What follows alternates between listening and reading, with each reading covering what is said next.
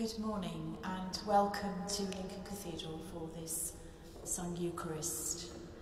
I have some good news for you, and that is to say that from Wednesday, Ash Wednesday, as we begin to mark and observe Lent, we will begin a phased return of public worship to the cathedral, and there will be a service at 7:30 p.m. that day on Wednesday, which the public, you, are most welcome to come and join in the nave of the cathedral, and all the usual observations of masks and social distancing will be in place.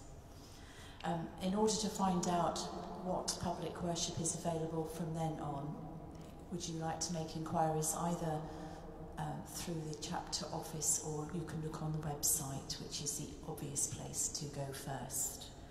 And next Sunday there will be worship in the cathedral at 7:45, litany, 8 o'clock Holy Communion, Book of Common Prayer, and a 10 a.m. sung Eucharist. So that's some good news for us as we can gather again as a community. And you can also find out information about our Lent address on Fridays and the communions during the week on the website. Particularly, I would draw your attention to the fact that on Friday there will be a Eucharist at 12:30 p.m. with address at the St. Hugh's Shrine.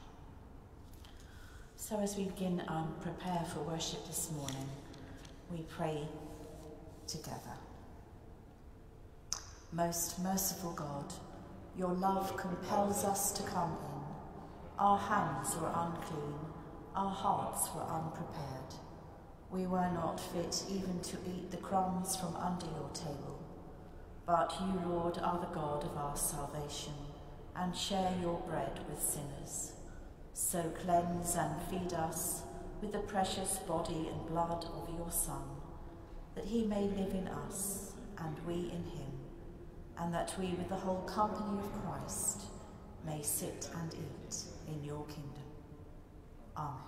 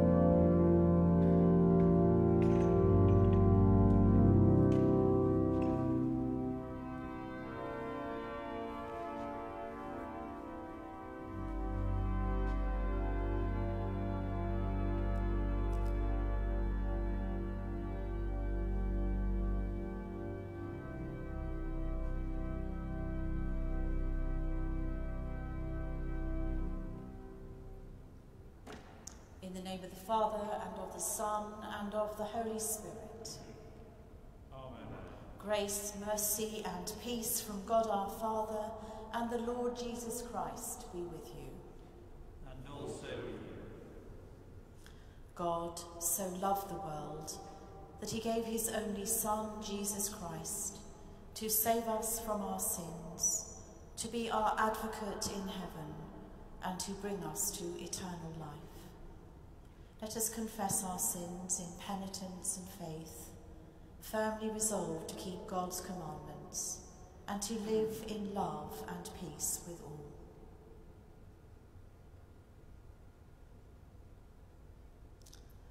Remember, Lord, your compassion and love, for they are everlasting. Lord, have mercy. Lord, have mercy.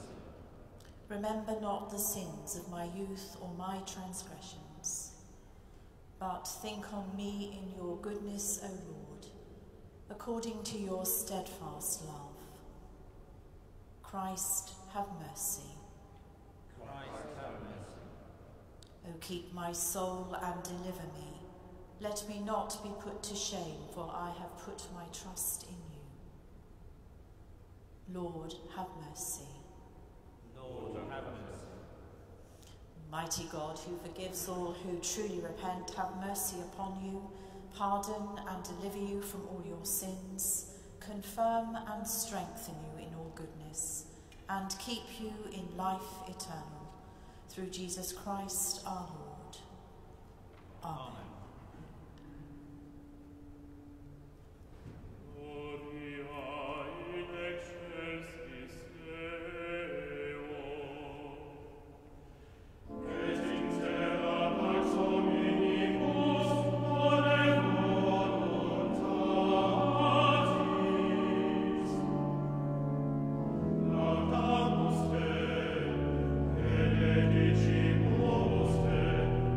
Allora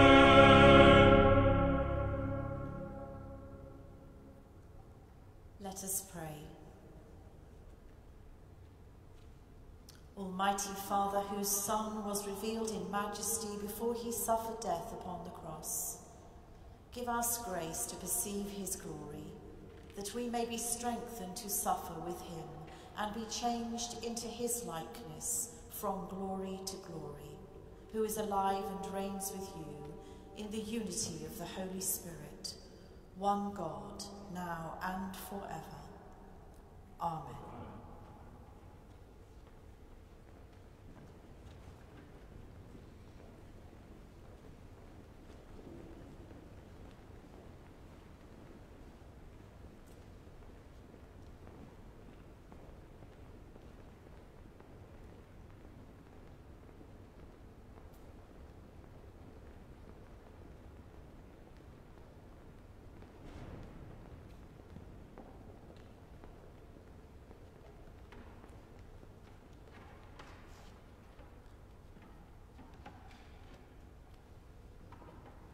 A reading from the second book of Kings, chapter 2, beginning at the first verse. Now when the Lord was about to take Elijah up to heaven by a whirlwind, Elijah and Elisha were on their way from Gilgal. Elijah said to Elisha, "Stay here, for the Lord has sent me as far as Bethel." But Elisha said, "As the Lord lives, and as you yourself live, I will not leave you." So they went down to Bethel. The company of prophets who were in Bethel came out to Elisha and said to him, "Do you know that today the Lord will take your master away from you?" And he said, "Yes, I know. Keep silent." Elijah said to him, "Elisha, stay here, for the Lord has sent me to Jericho."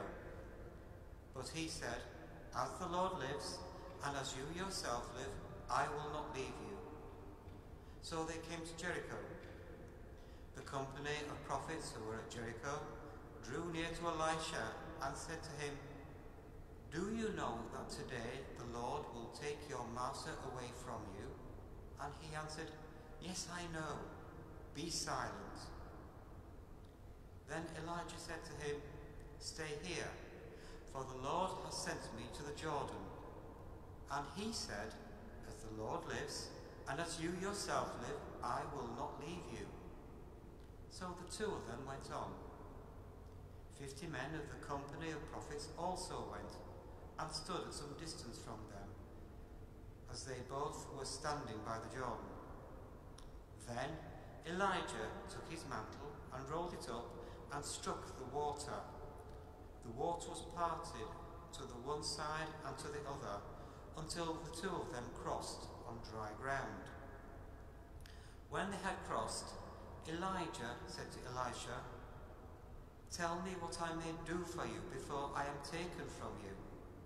Elisha said, "Please let me inherit a double share of your spirit." He responded, "You've asked a hard thing, yet if you see me as I am being taken from you, it will be granted you. If not, it will not."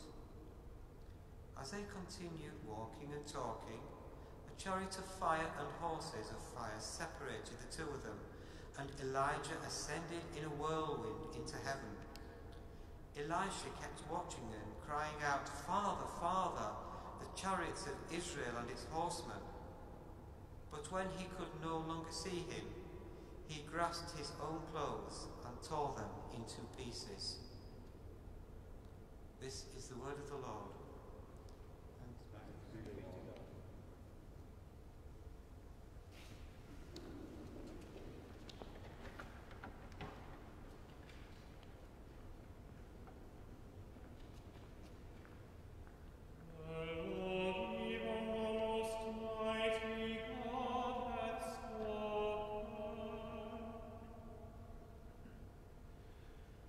And called the word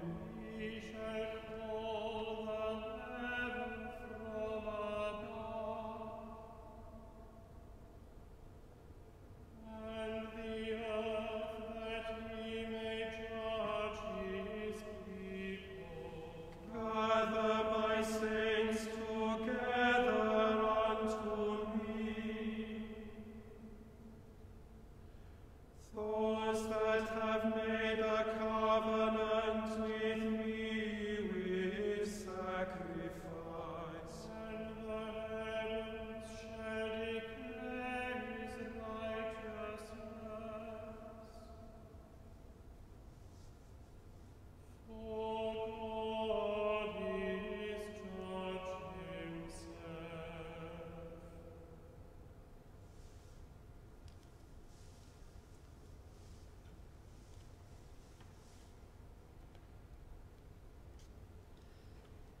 A reading from the second letter to the Corinthians, chapter 4. And even if our gospel is veiled, it is veiled to those who are perishing. In their case, the God of this world has blinded the minds of the unbelievers to keep them from seeing the light of the gospel of the glory of Christ, who is the image of God. For we do not proclaim ourselves, we proclaim Jesus Christ as Lord, and ourselves as your slaves for Jesus' sake.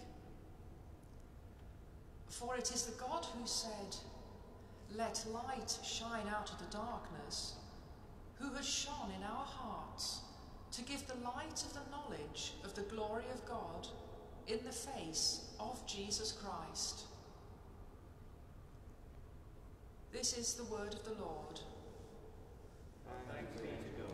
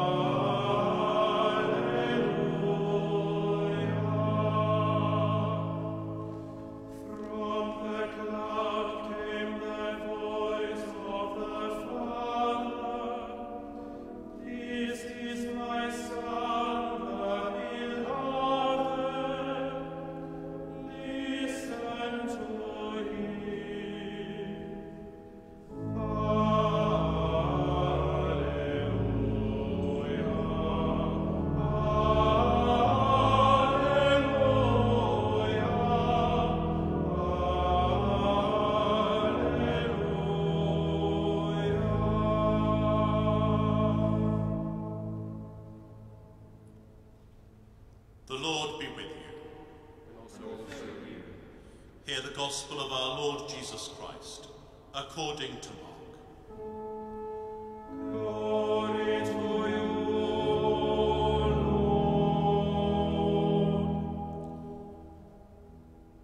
6 days later, Jesus took with him Peter and James and John, and led them up a high mountain apart by themselves. And he was transfigured before them, and his clothes became dazzling white, such as no one on earth could bleach them. And there appeared to them Elijah and Moses, who were talking with Jesus. Then Peter said to Jesus, "Rabbi, it is good for us to be here. Let us make 3 dwellings, one for you, one for Moses, and one for Elijah." He did not know what to say, for they were terrified. Then a cloud overshadowed them, and from the cloud there came a voice, "This is my Son, the beloved. Listen to him." Suddenly, when they looked around, they saw no one with them anymore, but only Jesus. As they were coming down the mountain, he ordered them to tell no one about what they had seen, until the Son of Man had risen from the dead. This is the gospel of the Lord. Praise to you,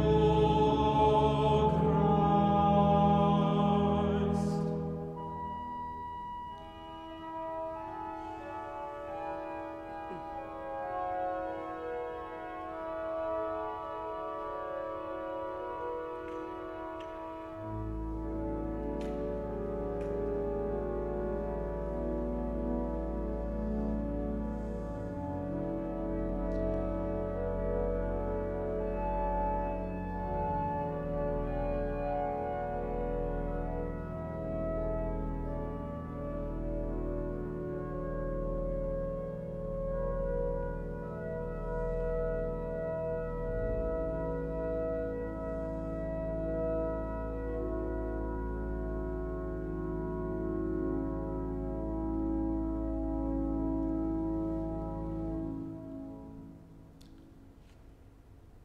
pray that I may speak in the name of the one God who is Father, Son, and Holy Spirit. Amen.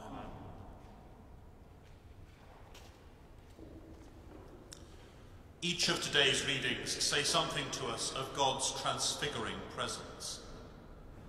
In their different ways, each reading may help us to see how we can approach God, a God who yet remains veiled from our sight.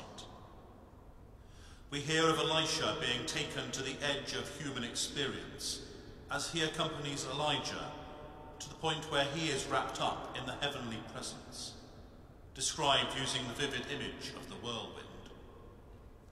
Paul talks of the way that pure light can blind, and leads us to understand that in the very humanity of the face of Jesus, we can come to know the light of the love that is God. That in the glory of Christ, we encounter the very image of God.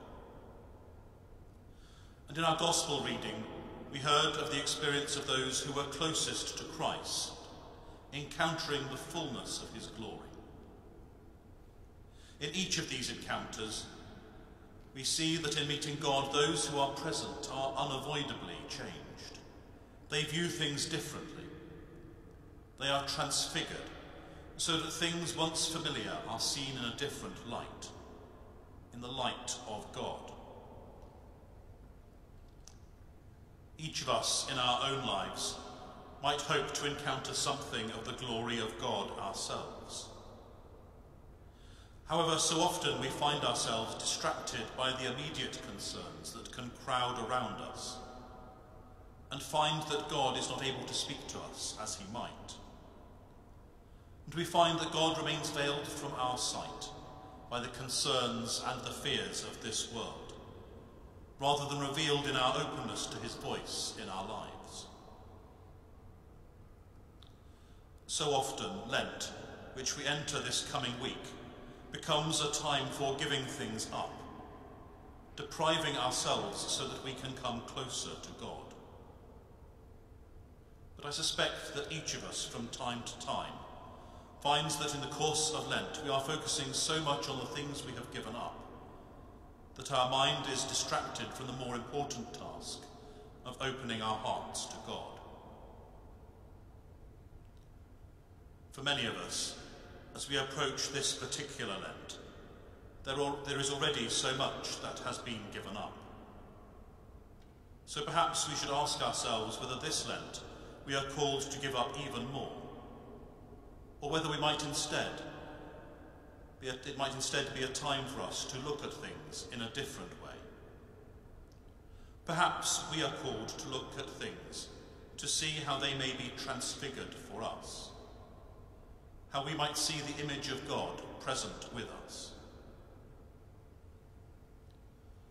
As a cathedral community, we too have been stripped back.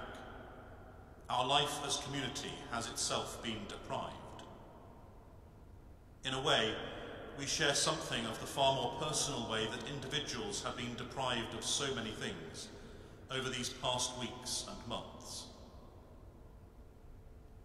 For several weeks, the life of the Cathedral Church itself has been stripped back to its barest, to the continuing round of prayer and worship offered daily by the Cathedral Foundation for and on behalf of the community, and being open as a place where people can come each day and offer their personal prayers.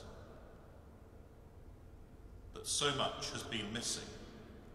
The gathering of community in worship, the encounter of visitors with something of God in this holy place, the welcoming of groups from the wider community in celebration. For the cathedral community, something of our normal routine will begin to return from Ash Wednesday, as we look forward to gathering in public worship once again. But this is still far from normal. It is so far from normal, and it is so easy to dwell on what is missing, what we are lacking. However, we might be reminded in all of this that it was in Christ surrendering himself that God became known. As Paul writes elsewhere, Christ emptied himself, he humbled himself, and still it was in his humanity that the image of God is made known to us. In the same way, our lives as individuals and our life as a church has been emptied of so much that is normal.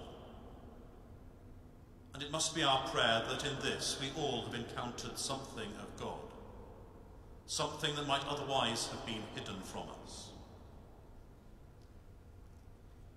Over the past few months, I know that many have discovered the importance of things that were previously hidden amidst the busyness of daily life. There are many stories of people who have realised the importance of family or friends in a way that they hadn't done before. The presence of the beauty of creation in nature, the needy neighbour alongside them, and the generous stranger. It has been the same in our community life.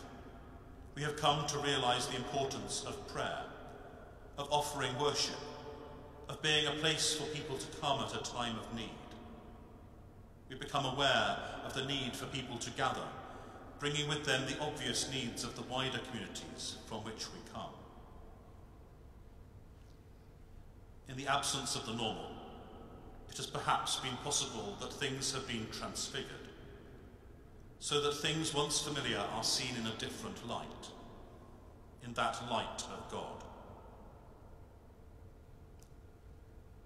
In each of the accounts that we heard in our readings, the importance of the transforming encounter with God is not that people were stuck there, that they stayed in that moment with God, but that they returned to the normal, unable to be as they had been before. Having encountered the image of God, they are unavoidably called to see things differently, to see things transfigured and transformed by God's presence. As the days and then weeks and probably months move on, we will be able to start to resume something of the normal routines of daily life. And for us as a Christian community, at Easter we hopefully will be able to rejoice at being able to sing Alleluia. We will find much to rejoice in as we remake our lives with many of the things that were once familiar but have been missed now for so long. But as we do so, we are called to return to those things we have missed, transfigured and changed, to appreciate what we have missed, and to come before God changed by that experience. As I hope we will be able to rejoice in joining others in prayer and worship this Lent, so I hope that we will reach Easter ready to sing once again Alleluia. But it is my prayer that this will be a different Alleluia. An Alleluia not only said with our lips, but an Alleluia that flows from our hearts. An Alleluia that is transfigured by our own encounter with the image of God. And it is my prayer that this Lent we might prepare to sing that Alleluia. That this Lent will not be a time of forced emptiness, but a time when we find ourselves made ready. A time when a light may shine out of darkness. Alleluia. Amen.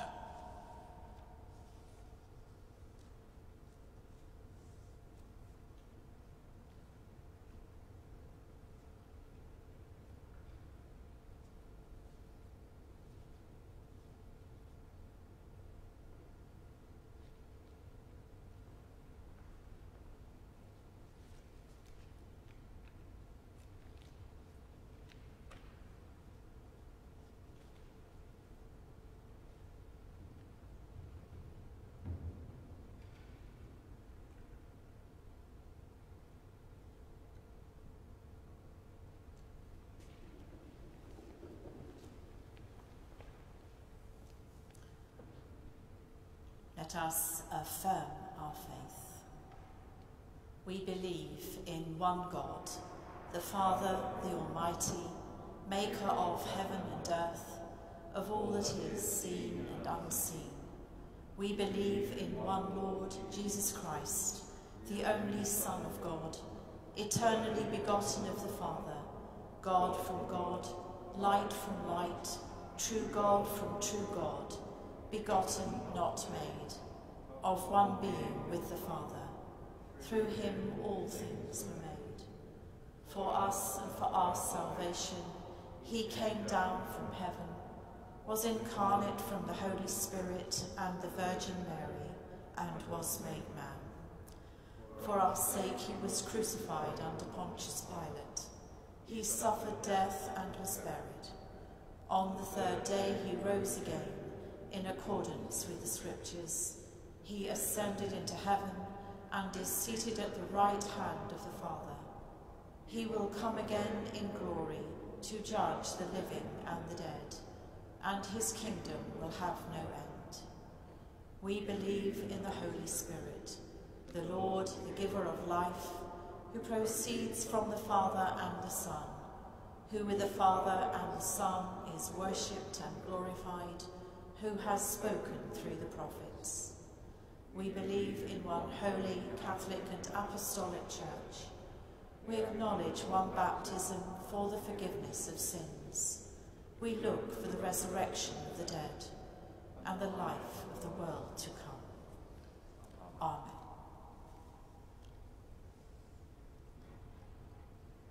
Let us pray to God, whose glory is revealed through the Church to all the world.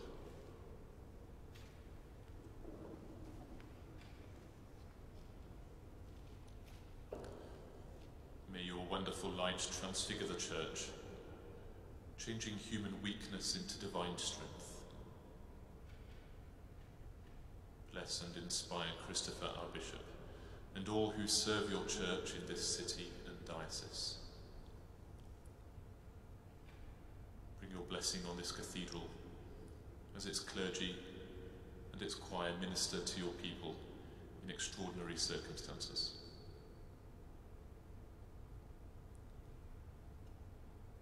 Keep us faithful in this generation to the mission of preaching and prophecy which we have received from those who went before us in the faith and have left us their example.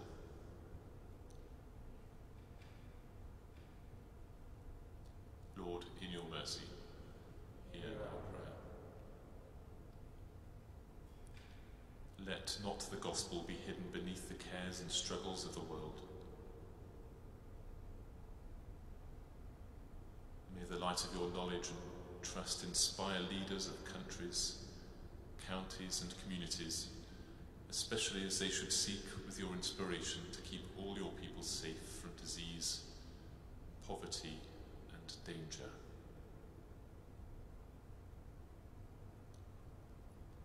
In concern for the present time, grant that the wisdom of the past shall not be forgotten as a guide to people and nations.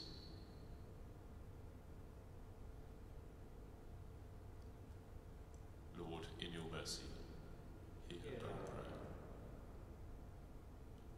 As we seek to follow you, enable us also to lead others towards you.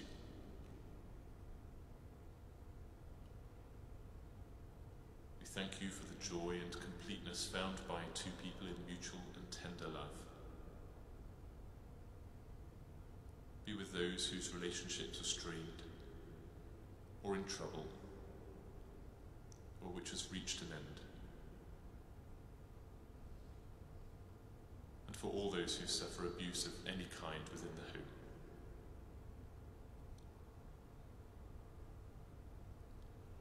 Shine with the light of your truth upon us, our families and friends and neighbours. Lord, in your mercy, hear our prayer. Have mercy on all who have suffered the loss of one whom they loved and trusted. Comfort them with the assurance of new life to come.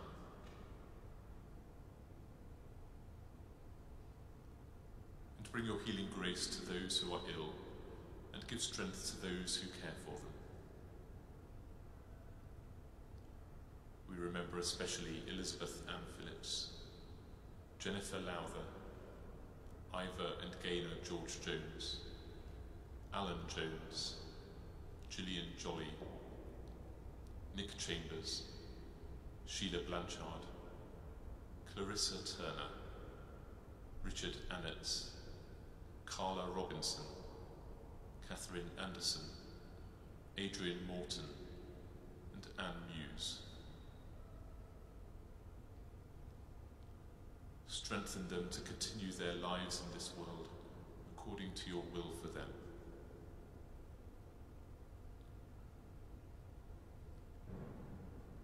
Lord, in your mercy, hear our prayer.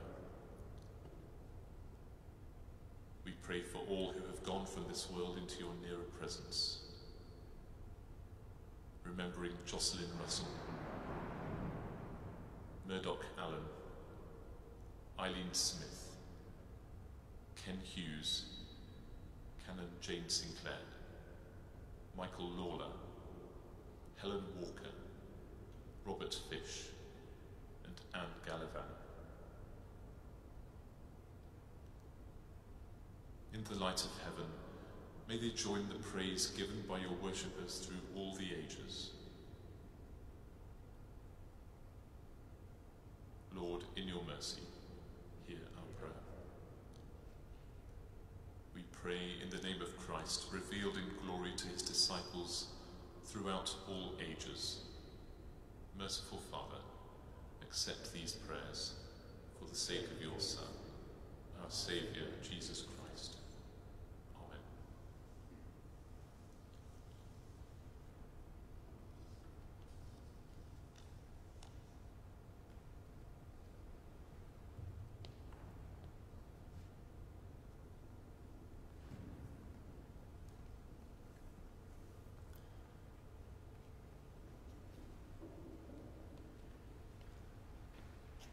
May the God of peace make you perfect and holy, that you may be kept safe and blameless in spirit, soul and body, for the coming of our Lord Jesus Christ.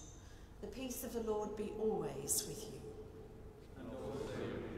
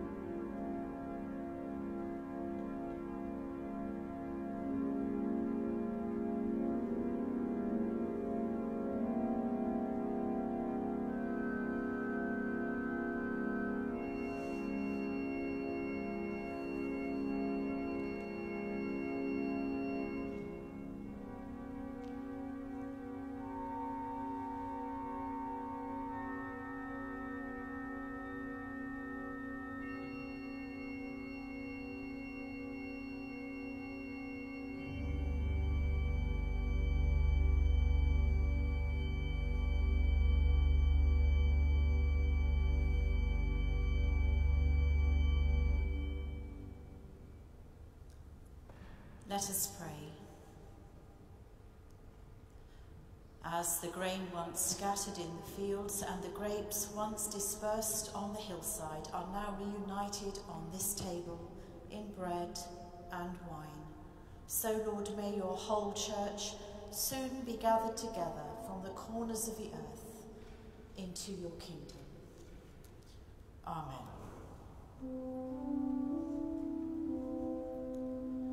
The Lord be with you. And also with you. Lift up your hearts. We lift them to the Lord. Let us give thanks to the Lord our God. It is right to give thanks and praise. It is truly right and just, our duty and our salvation, always and everywhere to give you thanks, Holy Father, Almighty and eternal God.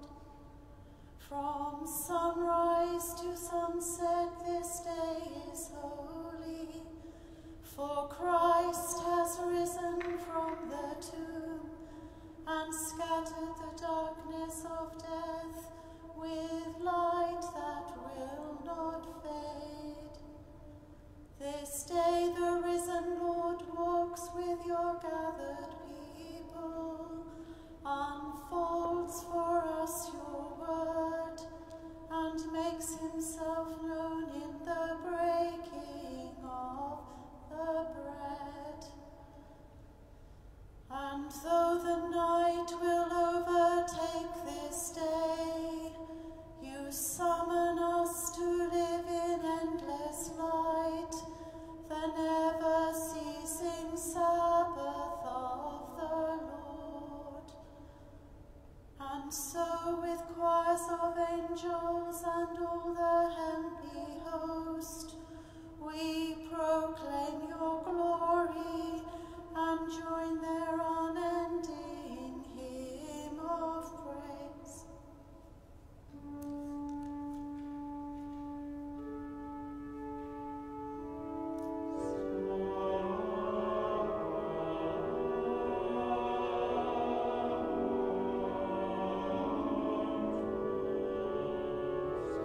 So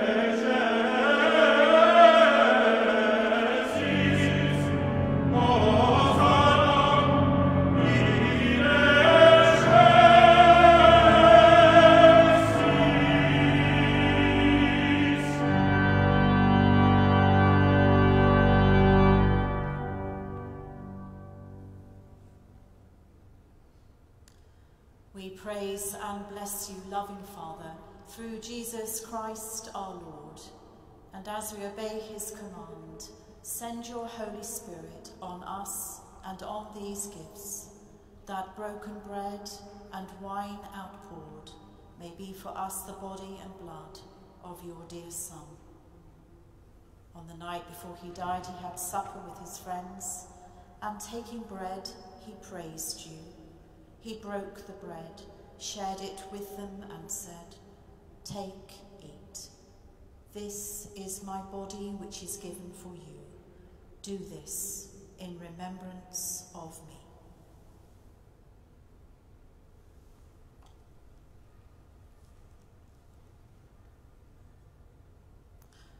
When supper was ended, he took a cup of wine. Again he gave you thanks, shared it, and said, "Drink this, all of you. This is my blood, the new covenant, which is shed for you and for many, for the forgiveness of sins. Do this as often as you drink it, in remembrance of me."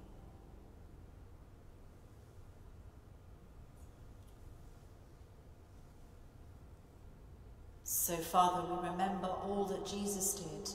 We plead with confidence his sacrifice made once for all upon the cross, bringing before you the bread of life and cup of salvation.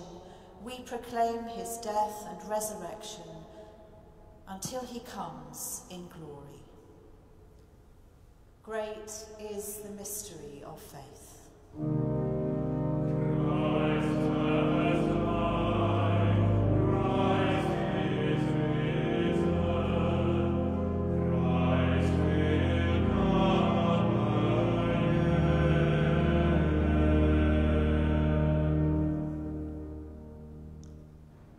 Lord of all life, help us to work together for that day when your justice and mercy will be seen in all the earth, and your kingdom comes.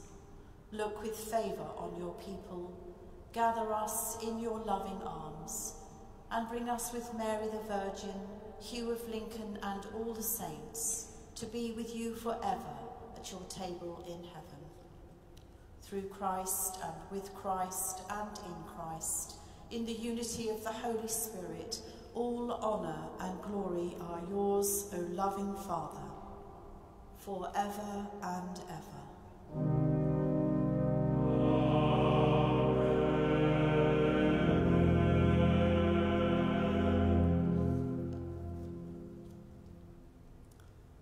Let us pray with confidence as our Saviour has taught us.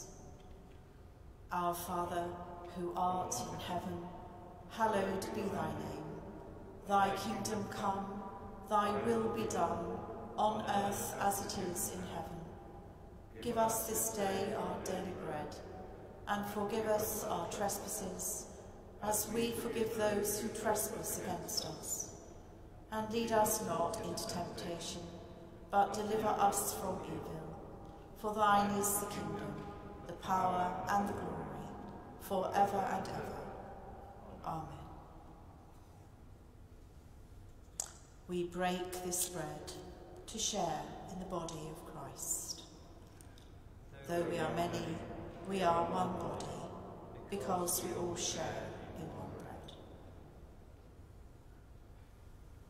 Jesus is the Lamb of God who takes away the sins of the world. Blessed are those who are called to his supper. Lord, I am not worthy to receive you, but only say the word, and I shall be healed. For those of you worshipping with us online, I invite you to make your spiritual communion, praying that by God's grace, united with all the baptized and with Christ, who gave his life for us, you may be filled with his indwelling presence.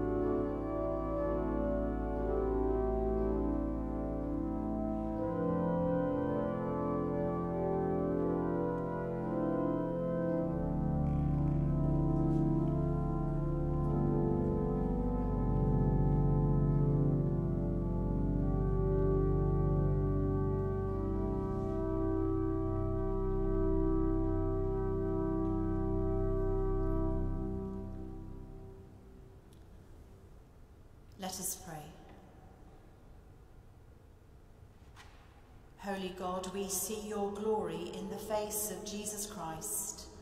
May we who are partakers at his table reflect his life in word and deed, that all the world may know his power to change and save. This we ask through Jesus Christ our Lord. Amen. We thank you, Lord, that you have fed us in this sacrament, united us with Christ, and given us a foretaste of the heavenly banquet, prepared for all peoples. Amen.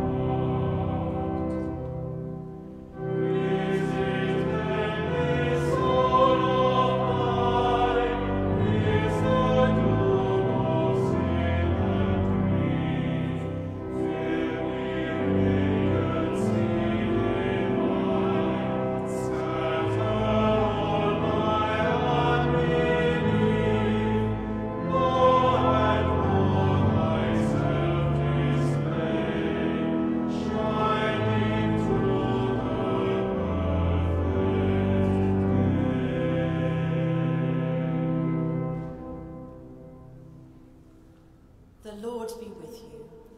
And also with you.